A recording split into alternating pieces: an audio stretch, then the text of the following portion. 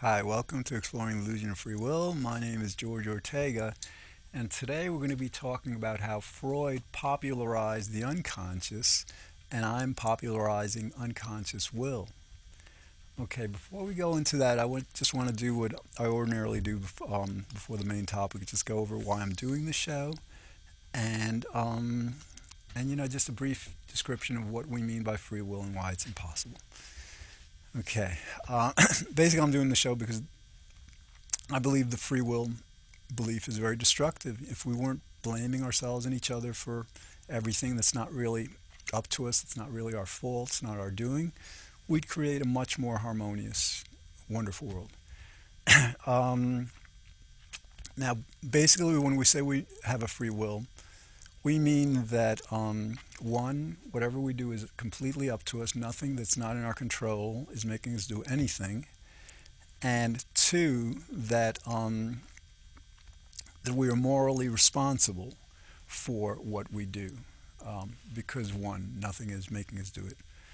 Okay, so the basic two reasons why free will is impossible. One is because everything has a cause. You know, that's like the fundamental process of nature. Um, if there was no causality in the universe, there'd be no change. Nothing would be happening, and if there's nothing happening naturally, nothing would happen. This show wouldn't happen.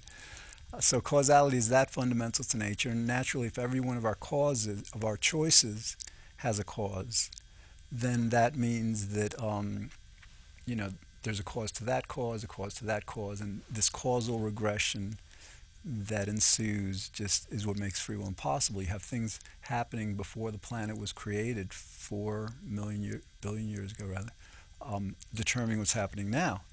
All right, so that's the causality explanation. The other explanation is, main explanation, is that we have an unconscious. Anytime we make a decision, we have to draw on information about which to make the decision. Moral principles, hedonic principles. Does it make sense?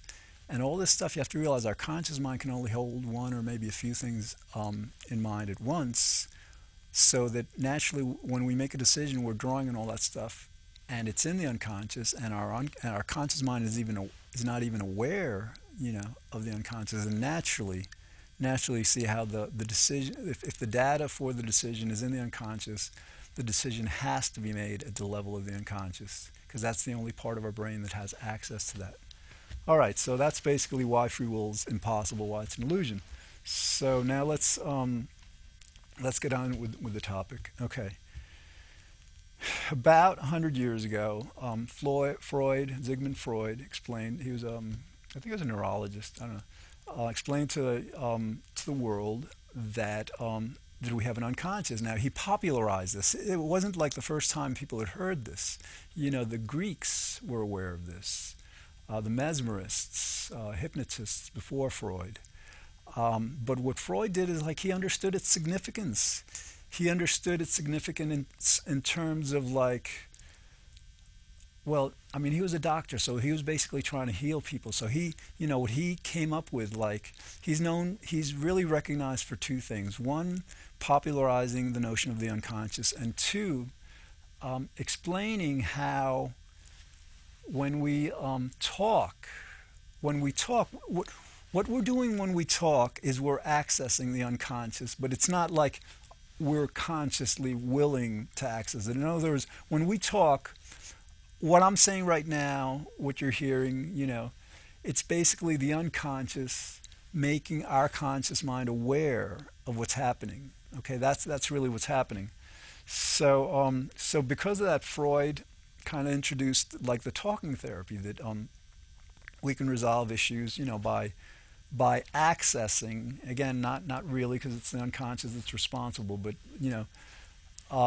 by kind of like encouraging the unconscious to release its information, its thoughts, its resolutions to the conscious mind, to make us aware of what's going on. That were not for the talking, were we not talking, then our conscious mind just couldn't be aware of. All right, and that, it was a powerful, you know, concept to popularize this thing of the unconscious.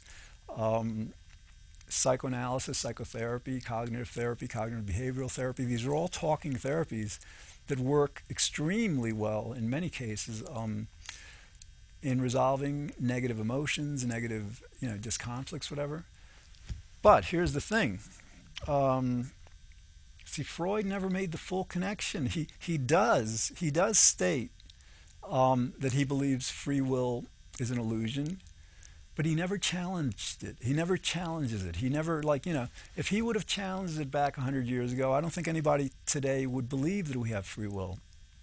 But he just kind of he makes a statement, and he doesn't even, actually, I can't say for sure because I haven't read, his work extensively, but to my knowledge, I don't think he posits that it's the existence of the unconscious that makes free will impossible.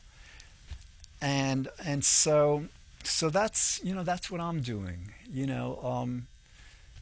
And it's a great achievement. It's a and I have to laugh while I'm saying this because the whole premise of this show is that well, we don't have a free will, so we can't either be blamed for anything or take credit for anything. So this is a very as I'm saying that, I'm doing something certainly greater absolutely greater than what Freud did, that I can't take credit for it. It's basically the universe kind of compelling me to do this. I have absolutely no choice in doing this, which keeps me humble, which is good. All right, but all right. So basically, I'm popularizing. I'm with this show. This is episode number 50. I've got the Manhattan show that we do. It's a live call-in show where we explain all this stuff, and the book I just published, Exploring Illusion of Free Will, which is basically a transcript of the first 18 episodes of this show. Anyway, so basically, what I'm doing is that I'm teaching the world that, wait a minute, it's not just that we have an unconscious. It's that because we have an unconscious, free will is impossible. And because free will is impossible, our entire world is diluted. And to the extent that we get this correct, we can create a much, much better world. Okay, I've got to get into why, the unconscious makes free will impossible. Basically, whenever we decide anything, we have to base it on data. We have to base it on information we've learned in the past. If we have a decision, choose A or B, if there's no reason for it, if it's arbitrary, then certainly that's not a freely willed decision. Because by the term free will, we tend to mean that we can take credit for what we decide, that it's up to us, and there's certainly, if we're going to take credit for it, there certainly has to be a reason for what we're doing. But so if there's no reason, well, that's just incoherent. But anyway, so you've got we have an unconscious. We all have an unconscious, and how do we know that we have an unconscious? Well, think of all the words that your entire vocabulary. That's a good way to explain this, I think. You've got an entire vocabulary. I don't know, thousands of words. You can't be aware of all those words at one time. It's just, you can't consciously do that, So what does that mean? And it's not just words, it's concepts, it's impressions, but let's stick with words. So what does that mean? That means that all these words, our entire vocabulary, has to be stored in our unconscious. Now, think about this. The reason we call this part of our mind the unconscious is because we can't access it in real time. In other words, we can't say to ourselves, all right, now I'm going to sift through, the contents of my unconscious for some information. The reason we can't do that is because we're not aware of the unconscious. The unconscious is operating under our level of conscious awareness. It's the same reason why we can't we're not aware of our unconscious regulating our heartbeat or our nervous system or the various organs that it regulates. All right, so now think about this. All of our thoughts, all of our memories, all of our words are stored in this part of our mind that we are not conscious of. So what's happening when we make a decision? Okay. Right now, as you're hearing me talk, there are two things that are happening. One, you're conscious of hearing me talk. You know, it's a perception. You've got ears and you're hearing the sound waves, and they're becoming conscious to you. But the second thing that's happening is that you're unconscious. That part of your mind that you're not aware of is also hearing what I'm saying. Okay, so like anytime you make a decision, let's say a person asks you to choose between, you know, going to school to be an environmental scientist or going to school to be a psychologist. Okay, so if somebody asks you that, it's not just your conscious mind that's hearing that. You know, your unconscious is hearing it as well. Your unconscious is basically presented the choice. You know, am I going to be an environmental scientist or a psychologist? Okay, now, so you've got now think about it. Like, in determining an answer to that, you've got the conscious mind. It cannot sift through what's in the unconscious because, again, it can't access it. You know, so the only part of the mind that can really consider that question in order to give a decision is the unconscious. That's the key. That's the key. Think about this. Everything. And here's the thing, yeah, if we have everything in our mind upon which we base a decision in the unconscious, what comes across very clear is that it is the unconscious that's also making that decision. Okay, I just have to note at this point, there's a book that came out in 2002 by Daniel Wegner, who's a psychologist, and it's an excellent book. It's called The Illusion of Conscious Will. Now, I think I'm about a third through it. I've skimmed through it, and I hope I don't get this wrong, but I don't think he goes as far as saying that everything we decide is decided at the level of the unconscious. But this book, again, the Illusion of Conscious Will, this book gives many examples of how we think we're consciously deciding something when actually the decision is made at the level of an unconscious. One that I can talk about briefly is there's a kind of like a computer setup with a kind of like an Ouija board thing. You have two subjects. They have their hands on this kind of a mouse thing, and they're moving, and the cursor on the screen is moving along with it. Okay, so you have one person who's the subject in the experiment. The second person is a cohort. He's involved in the experiment. He's working, you know, with the experimenter. Now, what the cohort is instructed to do is like to consciously move that mouse around, because both the subject and the cohort have their hands on this mouse apparatus, and the cohort is instructed to consciously move this mouse around, you know, at given times to different areas on the computer screen. Now, the interesting thing about this experiment is, like, repeatedly they can create the impression, you know, in the subject that it's they who is actually responsible for that movement.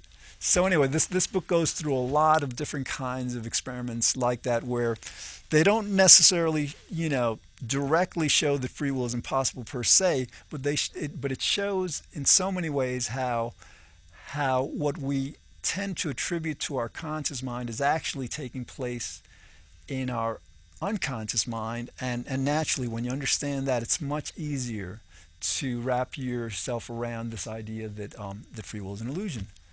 Okay,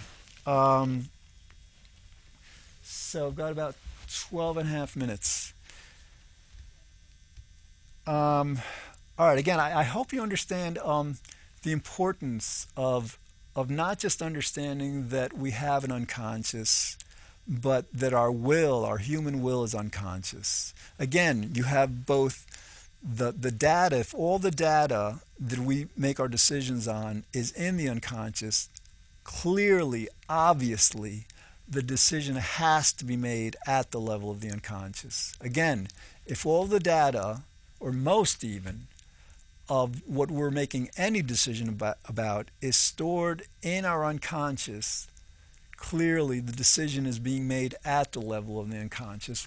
And so what happens is, like, the decision is made, and the unconscious mind makes us aware of it. Okay, that's what consciousness is. Consciousness is awareness. Okay, when we're conscious, we're aware of things.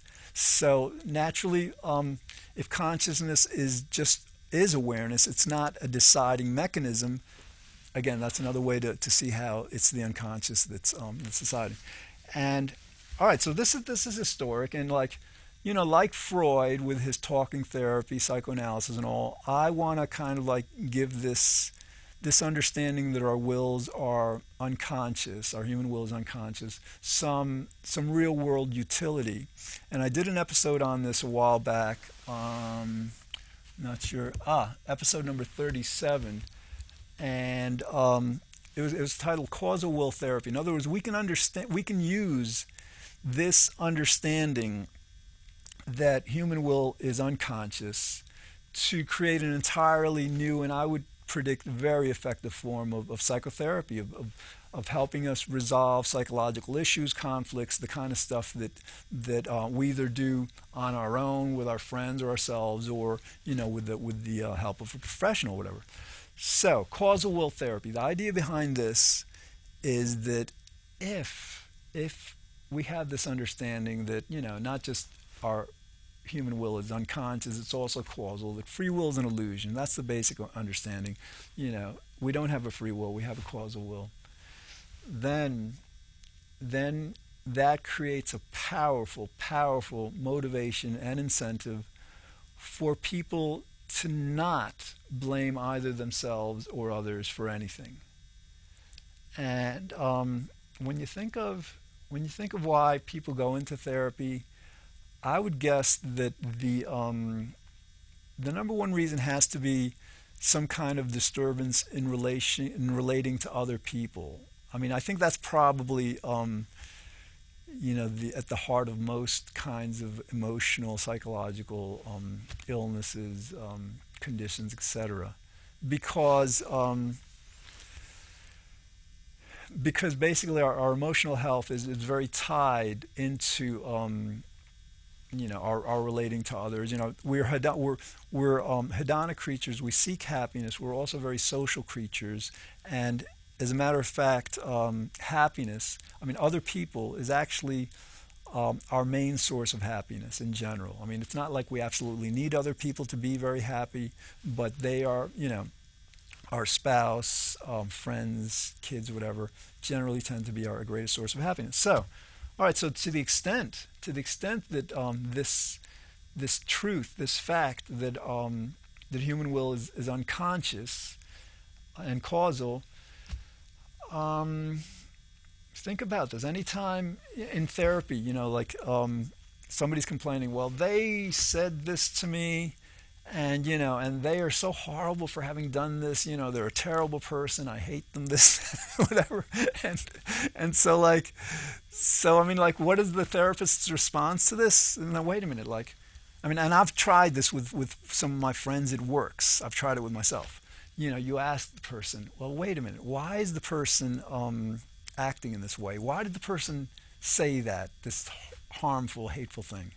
And then the patient, the client in therapy, will say, well, he's always been like that. She's always been like that. Okay, then the question might be, well, why has the person always been like that? And I think it would eventually dawn on the patient or client that, well, that person was obviously raised in a certain way, or had certain experiences, or if the person continues to assert that he's simply always been like that, that's just the way he is, then the next question is, well, wait a minute. If that's just the way he is, and he's not responsible for being the way he is, how can you blame him for saying what he did, or she, whatever?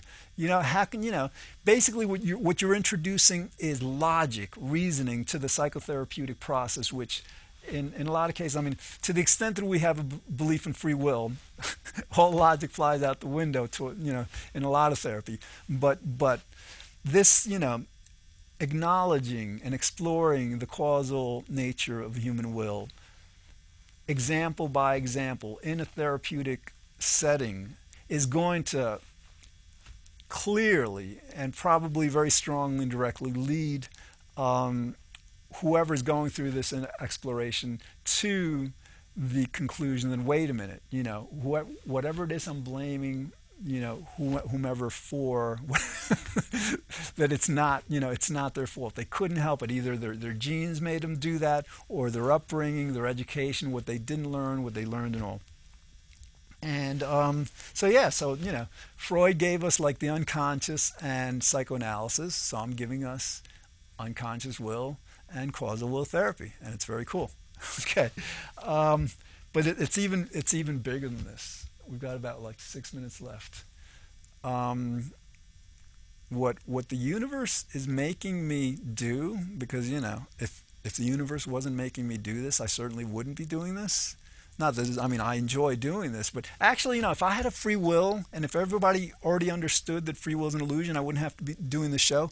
I'd be doing my show on happiness. I did like the show before this, 140 episodes on happiness, and that show is great, because when you do a show on happiness, you can't help but be blissed out. And I did the show for 3 years, and so yeah, if I had a free will, I'd absolutely be doing this. But all right, but the universe is compelling me, is making me do this show, is making me make the world aware of the causal nature of our will.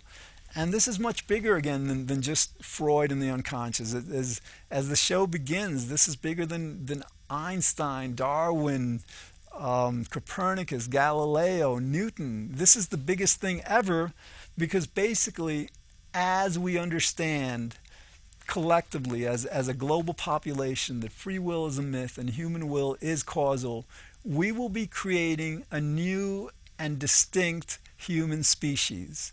In other words, like human beings now, I mean, it's interesting. I've got to say this aside. There was a poll that I came across recently that said about 30% of the world doesn't believe we have a free will. But I've got to do a bit more exploration into that, because I have a feeling that even though they kind of like have that as a categorical conclusion, my feeling is even those 30%, because of the influence of the 70%, because our society and our world and our culture is founded on the premise of free will, that even those 30% are acting, according to that belief, even though they know it's not true. So what happens is, like, to the extent that our world, not just conceptually, but psychologically and through habit, overcome this illusion of free will, to the extent that we no longer are conditioned to think that what we do is up to us or up to others, then that is a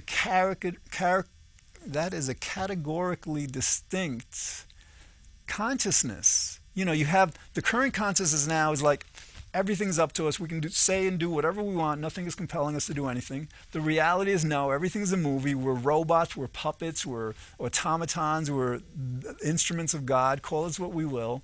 And those two ways of seeing reality are so diametrically polar, so opposite, that clearly, to the extent that humanity overcomes this illusion of free will, we'll be creating a new species. We'll have the same physiology, but the reason I think it'll justify this new designation is because it's an entirely different experience. Like human beings are all of a sudden experiencing reality an entirely different way. Think of it. Our current reality now is like we just kind of like make everything happen, in real time as whatever, free of anything. The reality is that everything's a movie. That that basically we're just acting everything out. Okay, so I'm not sure I have much more to say. Well, I don't know. So what do we call our new species? I think like, all right, what we're called now is Homo sapien. Means man, and sapien means knowing. So like we're like the knowing man, but we're not all that very knowledgeable because like we're completely, and it's not our fault. But like, how much do we know if we attribute the first fact of human activity to ourselves when it's really attributable to the universe? So we're not all that knowing. So like, I think maybe like as a new kind of designation for our human species, like something like Homo causal will conscious. I don't know. I had this before. I should have written it down. Just something that reflects the fact that we're conscious of the causal, unconscious nature of our will. We're conscious of the fact that free will is an illusion. Homo causal will consciousness. I think that was the thing. All right. And that would be major. That would be major. We're creating a new world anyhow with this like revolution in 99%, over the 1%. I mean, it's playing out over this next year. And I've done shows on this. To the extent that we all collectively understand that free will is an illusion, we're going to navigate this transition in power and wealth much more peacefully, much more pleasantly, and that will, I think, help to evolve our human species. Because basically, what will happen is like when we begin to understand the benefits of not blaming ourselves and others for things, or being arrogant when we do stuff, then we'll understand how much better the world can be. And as we're working on this together, we can like basically reformulate our entire educational system, and also work on the adults, adulthood and all, to just basically recondition ourselves to kind of like understand not just the reality of our causal will, but the benefits that accrue from it. And through understanding those benefits, we would have the incentive to go through the process of change. Okay, I hope you understand now why Freud popularized the unconscious, and I am popularizing the unconscious will. That's all we have time for today. I appreciate your watching. In the future, we're going to just explore a lot of other ways of understanding why free will is impossible. Thanks for watching.